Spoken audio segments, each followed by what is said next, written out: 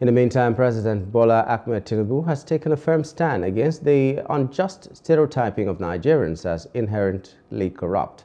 He expressed his view during the public engagement on youth, religion, and fight against corruption organized by the Economic and Financial Crimes Commission (EFCC). The event, which also marks the launch of an interfaith manual and fraud risk assessment project for MDAs, took place in Abuja this Wednesday.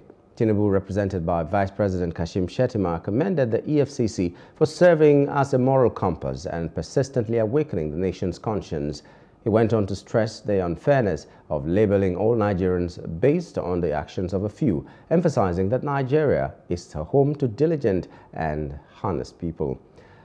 While highlighting the global contributions of Nigerians in significant fields such as artificial intelligence and in medicine, he emphasized that such gross misrepresentation fails to reflect the true essence of a nation composed of diverse and resilient people.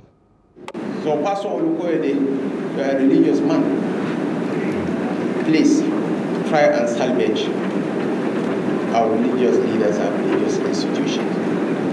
One person that I'm always embarrassing him at all public functions is Isaac Olukoyede, the registrar of JAM. Over 40 years, the highest that JAM had cumulatively sent to the federal account was less than $100 million.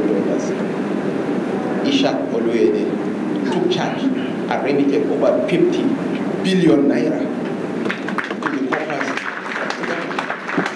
He has redefined the meaning and concept of modern leadership. He's a steady in courage. He's a profile in courage. He has automated the operations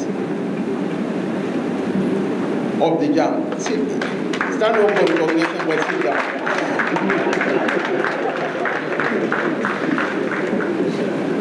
And this is exactly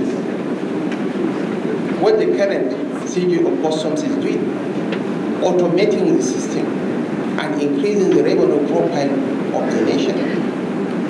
Finally, I want to reassert, Your Excellencies, Your Eminences, ladies and gentlemen, what binds us together surpasses whatever that divides us. Let us unite as a people to face our common challenges. Hello, hope you enjoyed the news. Please do subscribe to our YouTube channel and don't forget to hit the notification button so you get notified about fresh news updates.